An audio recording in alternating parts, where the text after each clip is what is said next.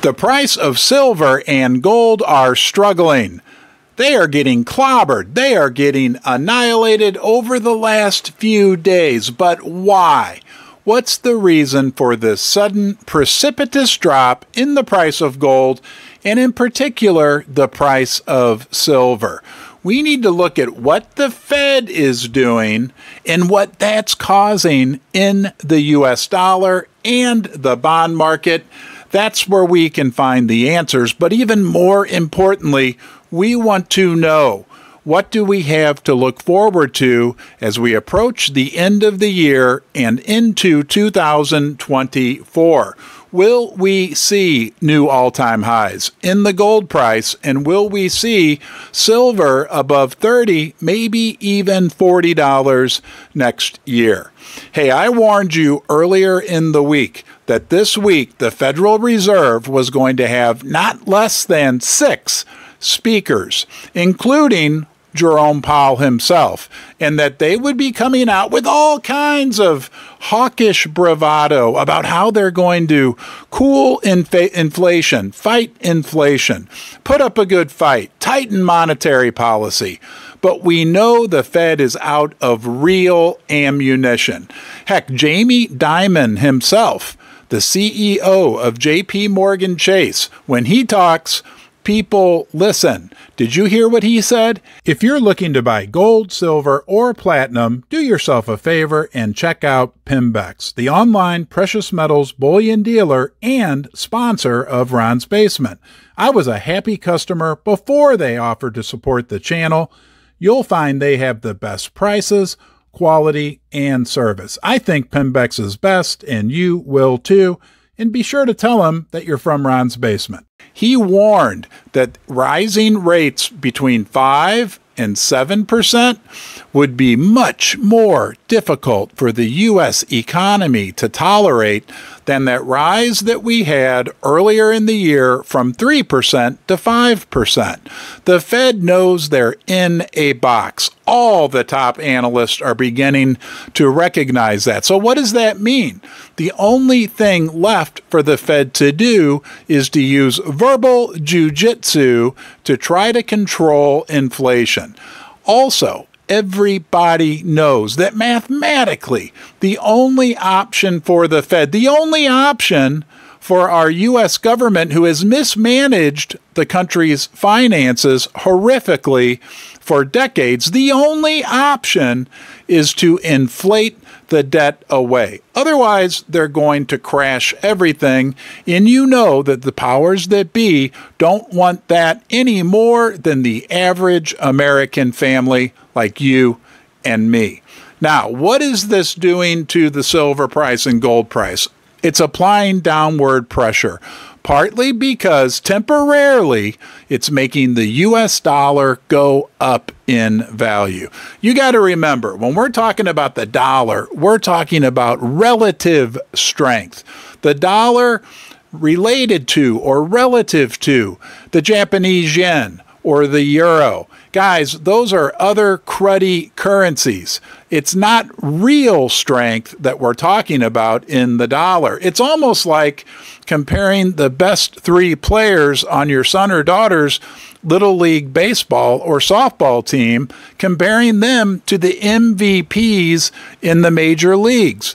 The major league MVP, by the way, that would be silver, gold, and platinum. The other factor pushing down the silver price and gold price is bond yields. The bellwether of them all, the 10-year bond yield, is at a higher rate than it's been in over a decade, reaching 4.55 earlier in the week. Look, the reality is the government, consumers, businesses, anywhere you look, cannot tolerate much higher interest rates. Although when the Fed talks with their hawkish bravado, that has pushed up the rate on the 10-year bond. Now, we can look no further than the TLT ETF, which is a major financial product which follows the 20-year bond yield. It has dropped almost 48% in value this year alone. That's a bond fund that is supposed to be a safe investment. What does that tell us about the delicacy of the current financial situation? Things have grown out of control, very fragile, and very delicate. And you better believe that Jerome Powell and the other Fed Reserve governors know that this is going on. First Mining Gold is a development company advancing two of the largest gold projects in Canada. Springpole in Ontario and Duparquet, located in Quebec, each already has 5 million ounces of gold reserves, but exploration initiatives are underway at both projects to find even more gold. First Mining is well-financed, has zero debt, and owns an interest in 4 additional Canadian gold development projects. And what does Moody's recent announcement tell us about the delicacy right now of the U.S. economy? They came out and warned that if we have an October 1st government shutdown, that would reflect poorly upon the credit rating of the United States government. And you need to remember that Moody's is the only remaining major credit rating agency that has U.S. government debt rated at a top tier. What else is going on out there? Have you heard about the S&P, not 500, the S&P 493? Because if you strip out the 7 biggest stocks in the S&P 500, these incredible return numbers that we've seen over the last year get neutered all away. The other 493 stocks in the S&P 500 have barely gone up 4% this year.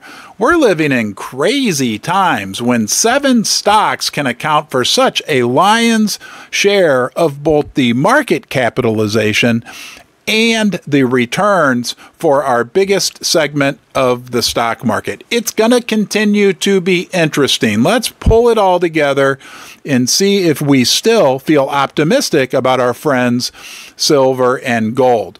We know to watch what the Fed does, not what they say. And remember, what we're getting from them recently is just a bunch of talk. Gold and silver are still hanging in there pretty darn well. And when more of the people, more of the sheeple, as we sometimes refer to them, wake up to the fact that the Fed can't really fight inflation with any real tools going into the next year or two. When people wake up to higher inflation and lower economic growth, and they put it all together and realize that's stagflation, we could likely see the price of silver and gold skyrocket. And it's not just us that are thinking this. I'm hearing top banks from Europe. I'm hearing top banks in the United States calling for new all-time highs in gold next year. And when gold gets to a new all-time high, when it gets above $2,100 per ounce, it's going to be clear sailing all the way up to $2,500 or $2,600. And you can only imagine what that will do to the silver price. I think we have good times ahead. I'll be here for you through it all. Hey, I don't have a crystal ball. You know that. But when we look at the big picture, when we look at the forest through the trees, we can see a bright future for silver and gold. Hey, if you want to grab yourself some silver or gold, it's time for the commercial. Pimbex, right there. They're a sponsor of my channel, and I have purchased silver and gold from them in the past. I trust Pimbex. I'd recommend you check them out. What you'll find is the best prices, the best service, and a family-owned operation. You can call them on the phone, ask questions. They're there for you all the way, step by step. Hey, thanks for watching, and I'll see you soon.